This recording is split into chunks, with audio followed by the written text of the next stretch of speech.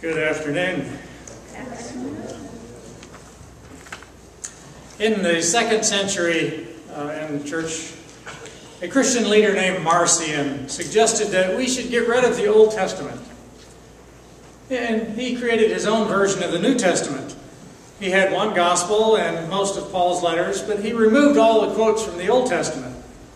His idea was that the Old Testament God was an inferior being, kind of the tribal God of the Jews. Well, he was excommunicated for these beliefs, but the early church was motivated because of it to start standardizing what the canon of the New Testament actually was. So they came out with 4 Gospels and all the letters of Paul, and they included all the Old Testament quotes. Ever since then, the Christian church has kept the Old Testament as part of the Bible.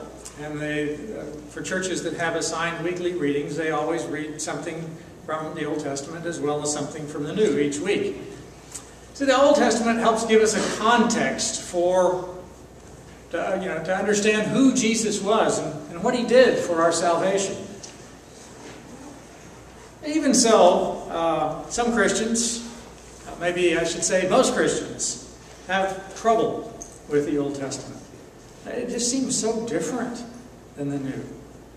All that history, and those wars, they don't seem to have much to do with Jesus or with Christian life today. There are laws and regulations on one hand, and on the other hand there's Jesus and Paul, who seem to be talking about something rather different. There's Judaism on one side and Christianity on the other. Now, some Christians place a lot more weight on the Old Testament than others do. Most of us know people who keep the seventh-day Sabbath, who keep Jewish annual festivals, who keep dietary laws of the Old Testament. They have misunderstood what the Old Testament is for us today. And we know other Christians on the other side who are more like Morrison. They never read the Old Testament, and they don't even want to know anything about it. They haven't understood it either. Now, some of these people are even anti-Jewish, and we saw a lot of that in Germany in the 1930s and 40s. Some of that dislike of the Jews was unfortunately supported by the German church.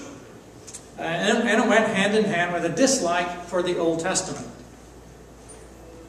Now, I'm not saying that everybody who dislikes the Old Testament dislikes Jews, but I'm saying that it does lead some people in that direction that kind of can support it. And although we are a new covenant church based on the New Testament, we should not ignore the Old Testament.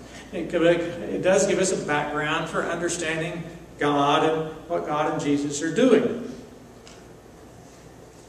There are admittedly some difficult aspects to the Old Testament. It's not easy reading. Some of the stories aren't exactly appropriate for children. Some of the teachings are hard to reconcile with the New Testament. And there may be people here, too, who have tended to avoid the Old Testament. So I was recently asked to write a series of articles about the Old Testament, specifically God's relationship with His people in the Old Testament. So today I want to share with you what I found in the books of Moses. We'll look at a number of scriptures. Some of them aren't really important in themselves, but what is important is the overall theme that we see here, and simply that there are a lot of scriptures about God's relationship with His people. From Genesis to Revelation, the Bible tells us that God wants to live with us. From the Garden of Eden to the New Jerusalem, God's goal is that we'll live together in harmony with Him. Sometimes we overlook the theme, though, because we get distracted by all the historical details. Well, let's start in Genesis. Now, some of you will remember Genesis 1, Genesis 2. Genesis 1, say like verse 3. Genesis 1 describes the creation of the universe by a phenomenally powerful God who simply speaks things into existence. God said, "Let there be light," and there was light. And "Let there be earth," and there was earth. He said, "Let it happen," and it did. Just by speaking. But in Genesis 2, we see a God who gets his hands dirty. He enters the creation. He forms a human being out of the dirt, like a potter might mold something out of clay. He plants trees in the garden. He talks with the human. And he fashions little surgery and genetic engineering maybe. He fashions a companion for the man. Now these stories of creation are so different that some scholars have suggested they were just kind of a couple legends thrown together, even though they're fundamentally different. But I don't think that the person who put them together was quite as dumb as they think he was. The stories are here, both of them are here, because they reveal different aspects of the same God. Even though God has the power to create by command, he chose to be personally involved in the creation of humanity. He spoke to the man. He brought animals to him. He orchestrated events so that the man would take delight in the new companion that God had created for him. It's this God who had tremendously divine powers, and a God who is like a human. A being who's both human and divine. That's the way God is revealing himself to be here from the very beginning. Now, Genesis 3 brings us to a kind of a tragic turn of events. But it also shows us something more about God's desire for humanity. Genesis 3, verse 8. After the first human sinned, then the man and his wife heard the sound of the Lord God as he was walking in the garden in the cool of the day. And they hid from the Lord God among the trees of the garden. See, this all-powerful God had become like a human, making noise as he walked in the garden. He could appear instantly if he wanted to, but he chose to meet the man and the woman on their level, at their speed, walking to them, making noise as he walked, shuffling his feet or moving the bushes aside or something. And this didn't seem to surprise the man and the woman. It was like this is the way God had met with them many times before, maybe for many days. They had no fear of God before this, but now they were afraid, and they hid. But God didn't hide from them. Although the man and the woman were shrinking away from the relationship, God didn't shrink away. He could have easily left in a huff and forget it, or abandon the plans that he had made. But he had already known ahead of time that this was going to happen. He's the one who created the tree of the knowledge of good and evil. He knew what was going to happen and what they would do with that tree. And there were no lightning flashes or bursts of divine anger. God asked the man and the woman what they'd done, and they answered. He told them the consequences that they would experience because of what they'd done. He still interacted with them on a personal level. He made clothes for them. And he took steps to ensure that they wouldn't live forever in this state of alienation and shame. It was a personal relationship that he had wanted with the people. Adam and Eve withdrew.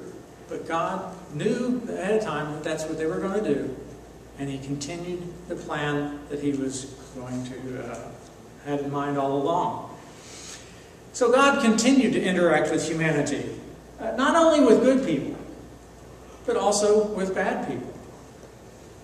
As we read on in Genesis, I'll skip some of the details because we'll just kind of skip through them to see the variety of situations that people got into. And some of you may be familiar with the stories, and others, maybe it'll pique your interest for reading the book of Genesis. Abel and Cain brought God offerings. One was good, one was bad. But God talked with both of them. God responded to both. He talked with Cain. He talked with Noah. later. He talked to Noah's sons. He talked with them. We don't know whether he was visible. It doesn't necessarily say that, but he was talking with them. Now, God did appear to Abram, whom we know as Abraham, and he made promises to him. And God sometimes spoke to him in a vision. Sometimes he made promises to them. Sometimes he appeared as like a man. Genesis 17. Well, I have written down here verses 1 through 8, but that's a bit much to show on one screen. I'm looking for the verse that says, where God makes a promise to Abraham, I will establish my covenant as an everlasting covenant, to be your God and the God of your descendants. So this covenant was the promise of an ongoing relationship, to be their God. It wasn't quite clear what kind of relationship God was talking about with them then, but we'll see a bit more as we continue to read and see how God interacted with Abraham and his descendants. Abraham's maid Hagar had some kind of encounter with, the text calls it in Genesis 16, calls it the angel of the Lord. The angel spoke to her, and then in verse 13 tells us that the Lord had spoken to her. So it seems that the Lord had appeared in the form of an angel. And years later, that angel called to Hagar from heaven. Again, talking with her from heaven is a divine representative, God interacting with his people. In Genesis 18, verse 2, Abraham had some kind of encounter with 3 men. 3 men came to his tent. He said, let's be hospitable and serve them a banquet here. In verse 13, we find out that one of the men turned out to be the Lord. And he had a face-to-face conversation with Abraham, and they bargained over the fate of the city of Sodom.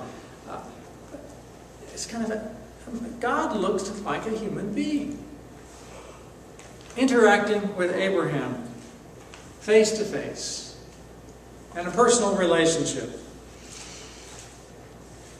And when Abraham was about to sacrifice his son, the angel of the Lord stopped him and said, "You have not withheld from me," meaning God, your son, your only son. This angel of the Lord, again, not only represented God as an angel, but he was God.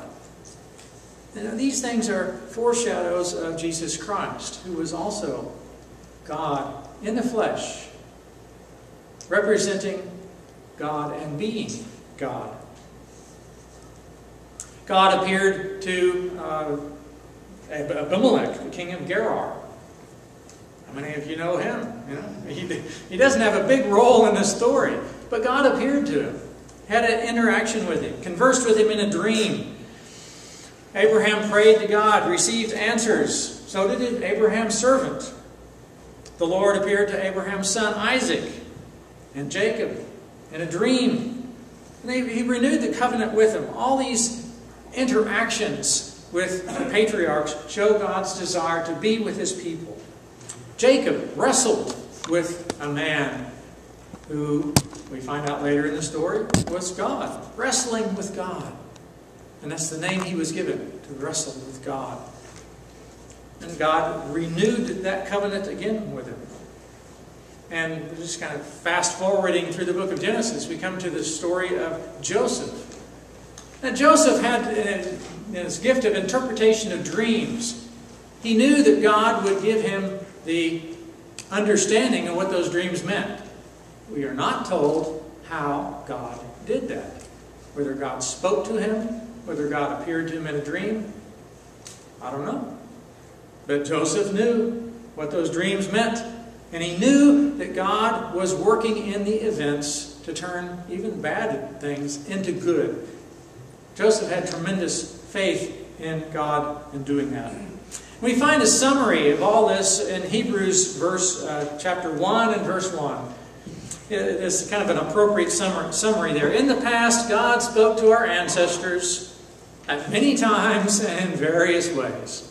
There was a lot of diversity there in the way that God interacted with His people. And I think the same is true today. There's a diversity in the way that God interacts with us. My relationship with God is not going to be identical to the way that God is relating to you. But at least in Genesis, God was selective about the people He spoke with, and what He said, and how He revealed Himself, whether He appeared or whether He just spoke, whether it was in a dream or in a person looking like a human being. Now these were individuals. As we come to the book of Exodus, then we see something as God is relating to a whole nation of people, a whole group of people at a time. And they were, the Israelites were enslaved in Egypt, and God called Moses to bring them out, to bring plagues on the Egypt, to bring them through the Red Sea to Mount Sinai, to give them the Ten Commandments. We know the basic story, we've seen the movie, but the movie omits some of the reasons for why God did it. Now, at the burning bush, God revealed to Moses a personal name, which Exodus 3, verses 13 and 14. Moses is, all these different nations of the Middle East had their own gods, and your God shows Himself to Moses, and Moses says, "Well, who are you? What name am I supposed to use to describe who you are?" Suppose I go to the Israelites and say to them, "The God of your fathers has sent me to you," and they ask me, "What's His name?" What shall I tell them? God said to Moses, "I am who I am." This is what you are to say to the Israelites: "I am has sent me to you." In Hebrew, it's kind of pronounced something like Yahweh.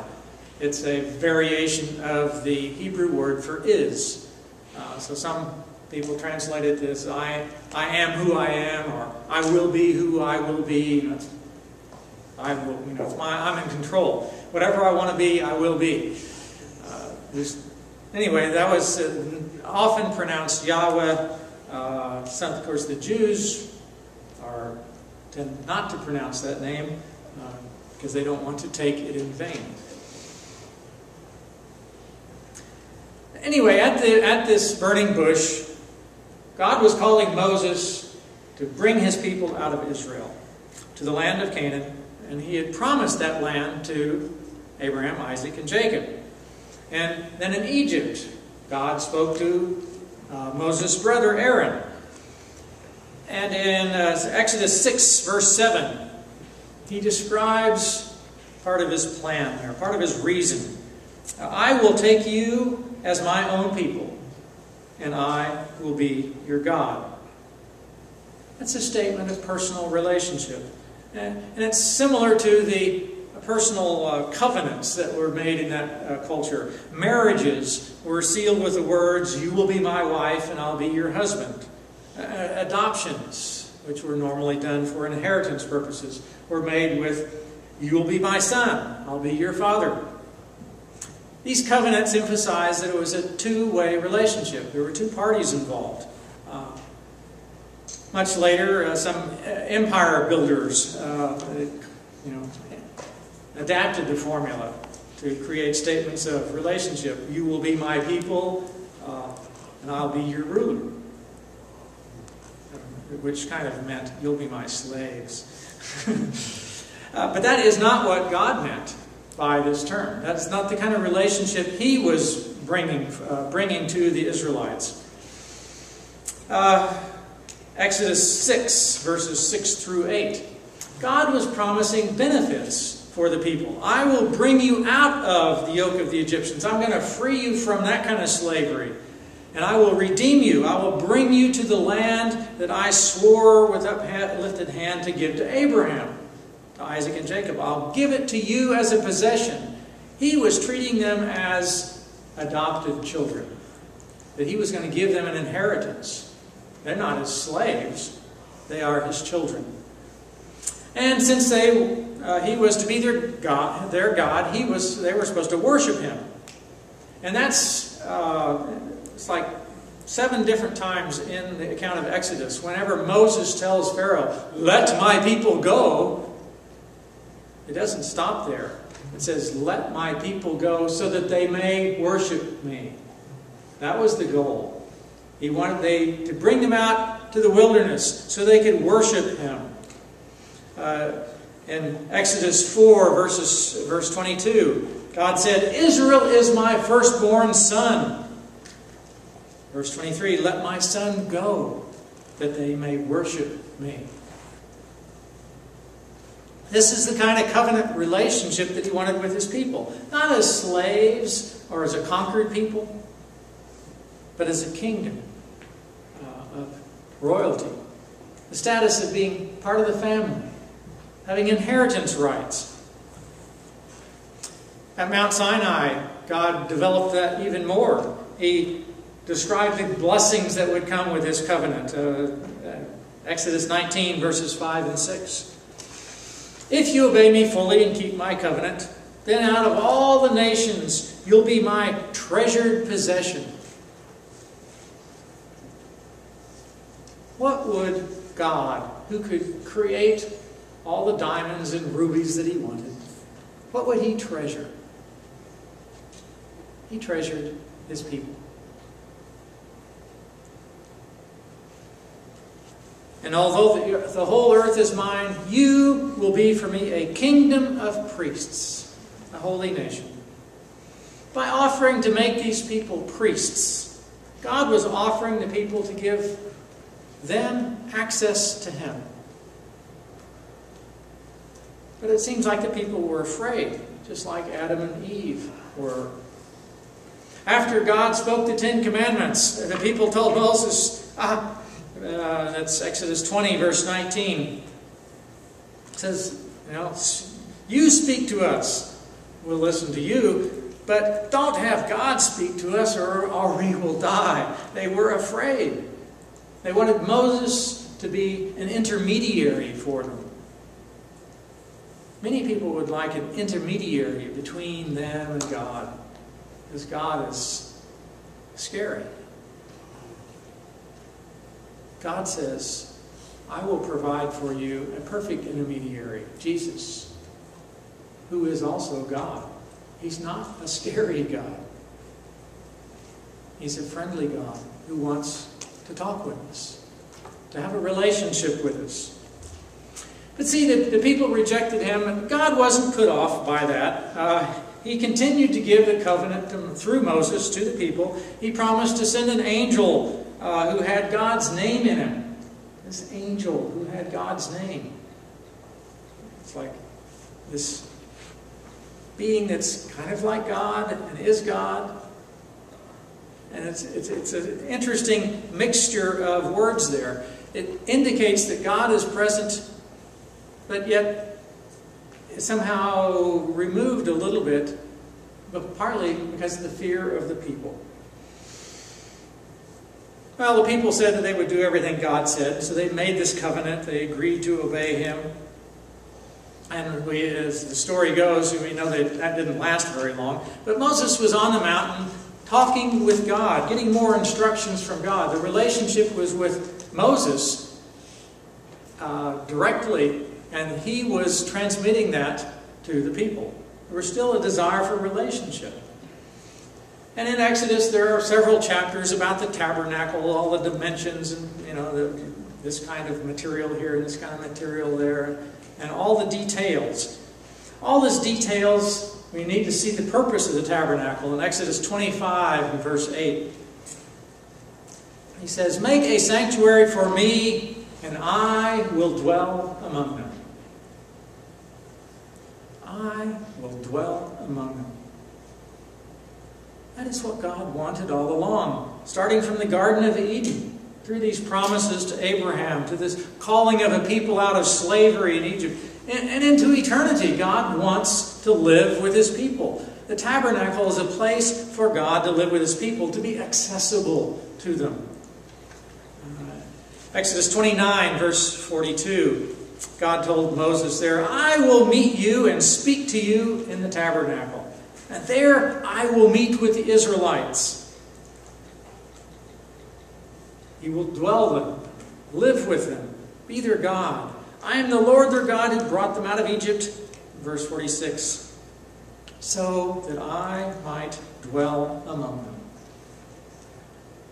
That's what he wanted to do. That's what he wants to do with us, to live with us. Now the Israelites kind of shrank back from that, from what God was offering. God knew that ahead of time, and it didn't stop him. He clearly said what he wanted, that Israel would be his companions, that they would be the family that he had always wanted ever since Adam and Eve. And Israel's role as this nation of priests, who would they be priests for?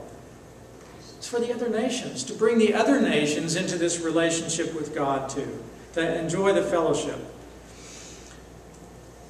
The people, disobeyed again and again, and God, asked Moses, well, how about I just get rid of them and start over with you? Well, God knew how Moses was going to respond to that. And, Moses interceded and said, no, you've made promises to them, you've got to keep them.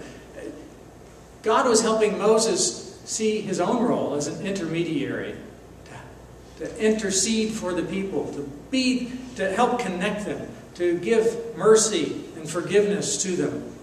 Part of the role that he foreshadowed of what Jesus would do for all of us. What Moses did in a preliminary way, it was fulfilled and done in a complete way by Jesus.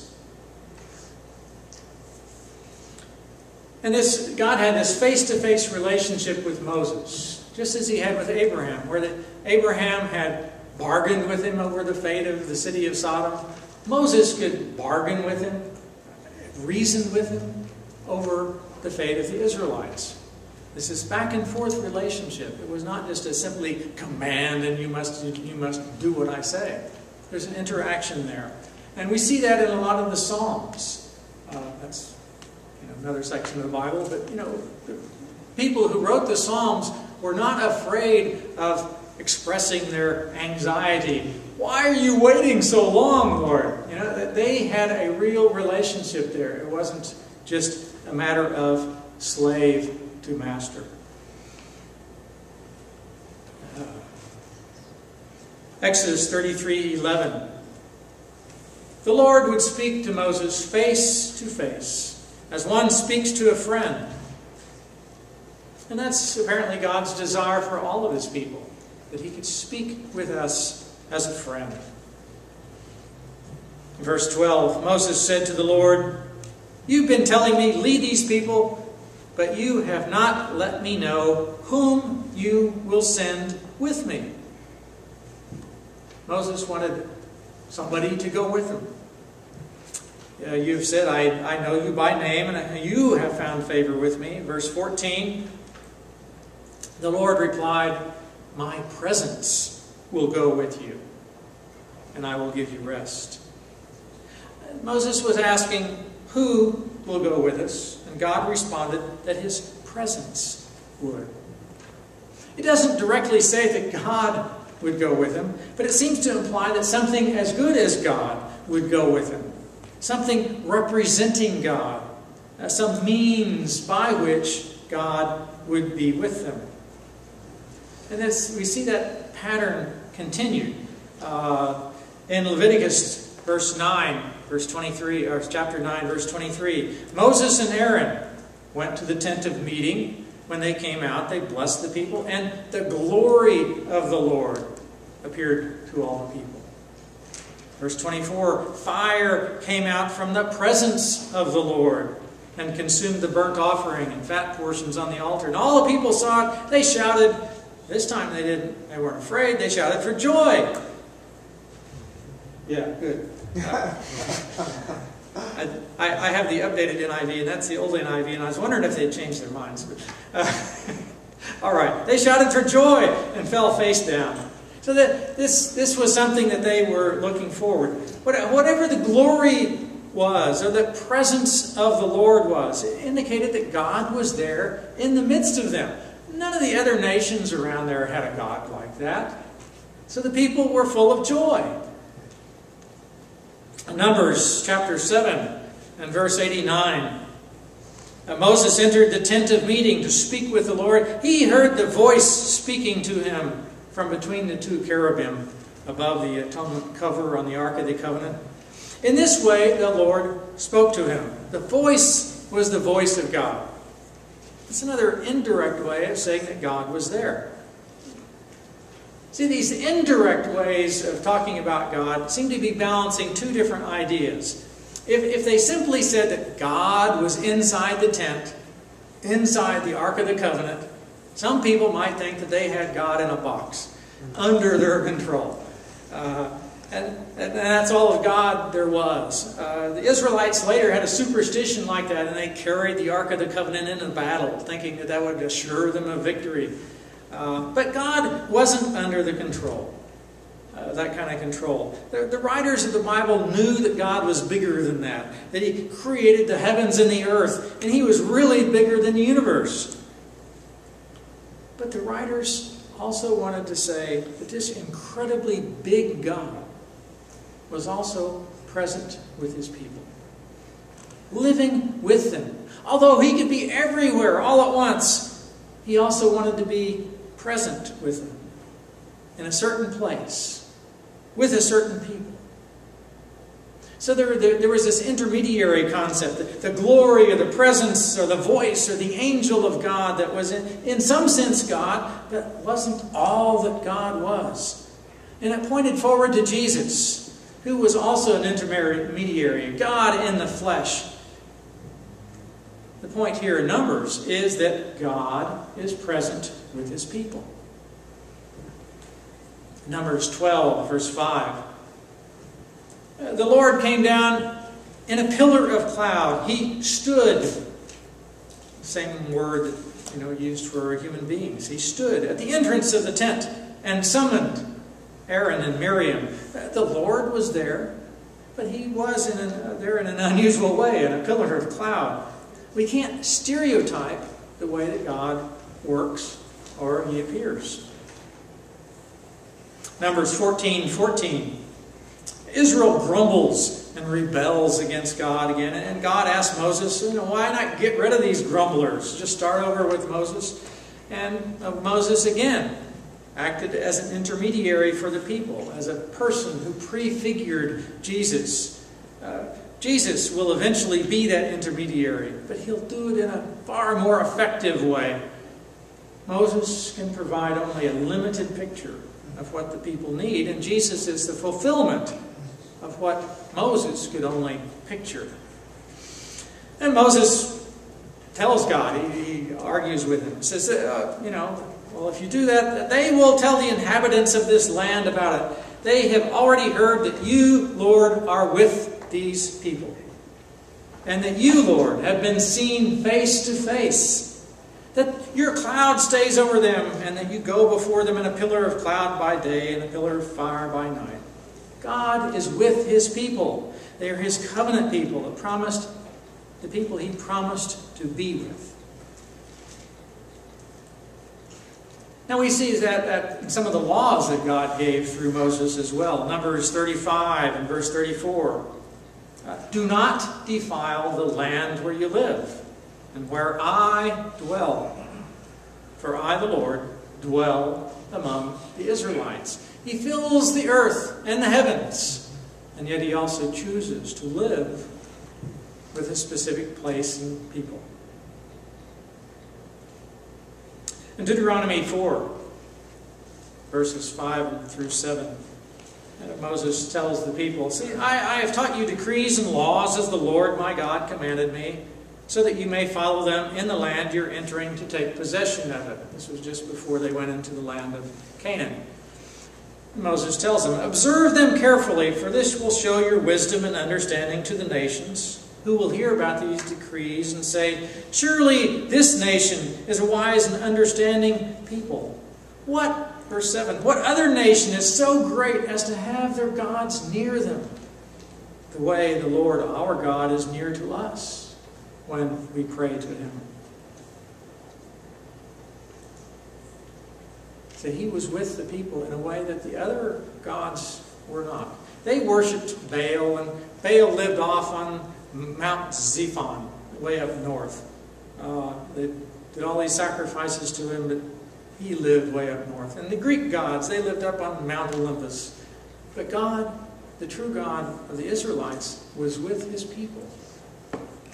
It shows a very different relationship that the God had with His people. That He wanted to be with them. He wanted them to mature and have a relationship with Him. And the same is true today. In Deuteronomy 5, verse 3, Moses is talking to the people again. He says, "It was not with our ancestors that the Lord made this covenant." Oh, technically that was true. These were the children of those people that were at Mount Sinai. But Moses is saying, look, it's with you too. All of us who are alive here today, that's what the covenant is for. That's what the promises are for. Verse 4, "The Lord spoke to you face to face out of the fire on the mountain." So this face to face is a figure of speech. It's not actually talking about eyes, nose, mouth, that kind of face. But face to face is a figure of speech for a close relationship where you can have some interaction.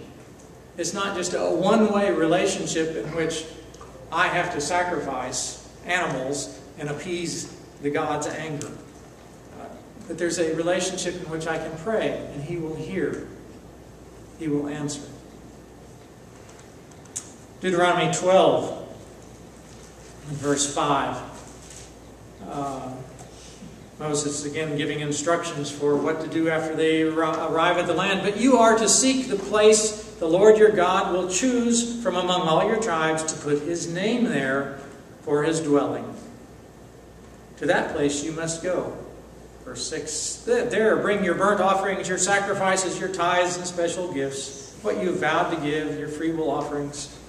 Verse 7, "In the presence of the Lord your God, you and your families shall eat and shall rejoice in everything you put your hand to, because the Lord your God has blessed you." The picture is that God is there. He's with His people. He wants them to be with Him. The instructions He gives to them are not some arbitrary rules for what they have to do to avoid His anger. They are rules, guidelines for a relationship that He wants to be with them. And there's an interesting law in Deuteronomy 23. And he's talking, starting in verse 12. He's talking about how as the Israelites go on their campaigns and the armies, designate a place outside the camp where you can go to relieve yourself. As part of your equipment, have something to dig with. When you relieve yourself, dig a hole. Verse 14, "Why is this? Because the Lord your God moves about in your camp to protect you, to deliver your enemies to you. Your camp must be holy." The rule was there because God was there. Because God was with His people. That's what He wanted, to have the relationship with Him. Now, Moses is quite aware that God lives in heaven, but He also lives in the tabernacle. Later, He lived in the temple. And now He lives in the church, in His people. Not just us as a mass, but individually. He lives in us. At the same time, being the God of so stupendously large that heaven cannot contain Him, He's also present with us, each of us, in a special way. When Moses was about to die, God had told him to pass the leadership on to Joshua. And He told Moses what to tell Joshua. Deuteronomy 31, verses 6 through 8. "Be strong and courageous. Do not be afraid or terrified because of the other people. For the Lord your God goes with you. He will never leave you nor forsake you." So then, verse 7, Moses did as he was told. He summoned Joshua and said to him in the presence of all Israel, "Be strong and courageous, For you must go with this people into the land that the Lord swore to their ancestors to give them. Verse 8, the Lord himself goes before you and will be with you. He will never leave you or forsake you. Do not be afraid. Do not be discouraged. Well, I hope some of that sounds familiar because it's quoted in the New Testament. It's one of those things that Morrison would have taken out.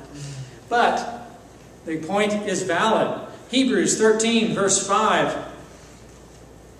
Keep your lives free from the love of money. There's a message for the offertory. Be content with what you have, because God has said, never will I leave you, never will I forsake you. He took this promise given to Joshua and applied it to all the people of the church, because he wants to be with his people. Verse 6, so we can say with confidence, the Lord is my helper, I will not be afraid. What can mere mortals do to me? Human beings can't do much to us when God is on our side. They can take our stuff, they can kill us, they do that. But they can't take our life away. Do not fear those who cannot take or can kill the body, but not the soul. Because God is with us. And that is his goal for us all along, that he will be with us. That's the meaning of the name Emmanuel, which we often hear about Christmas, but we also sang in the song earlier this morning, or afternoon. Yeah, Emmanuel, God with us. That was true in the Old Testament. It is true, more true in the New. And we look at Hebrews 1, verses 1 through 4. Look at that again. In the past, God spoke to our ancestors through the prophets at many times and in various ways. Verse 2, but in these last days, he has spoken to us by the Son, his Son. Far better than this scattered bits and pieces here and there in the Old Testament, where God occasionally spoke to people, kind of hid himself in the tabernacle.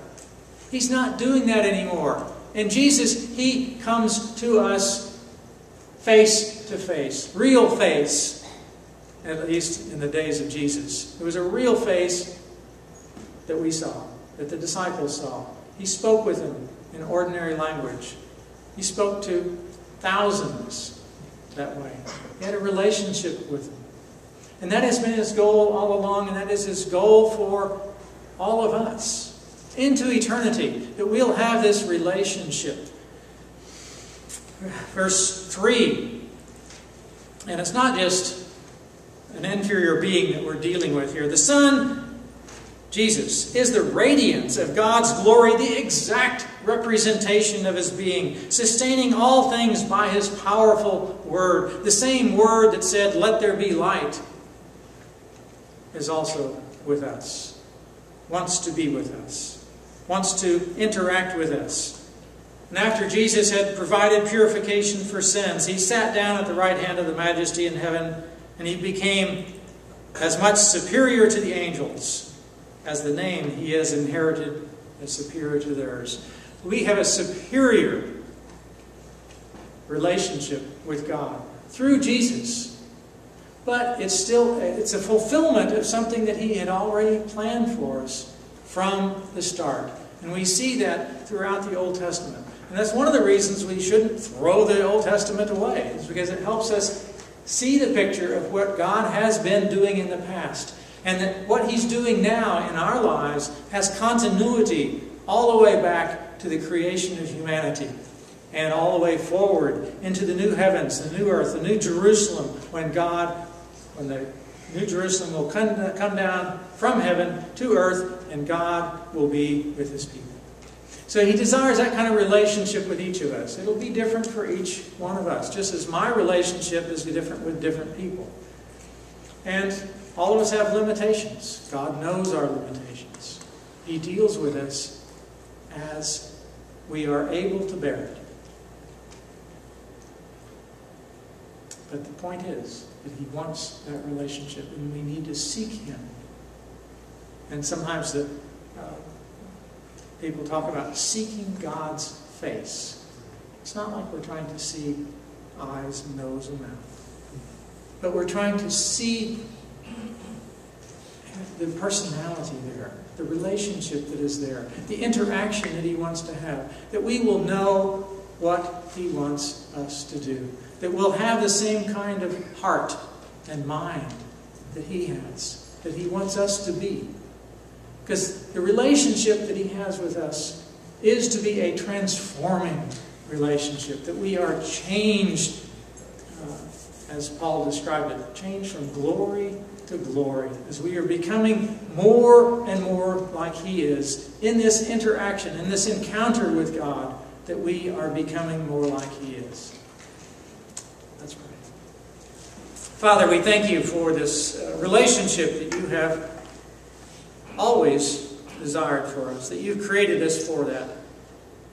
Help us learn more about it. Help us draw close to You through Your Word, whether it's Scripture or through Your Word, Jesus Christ.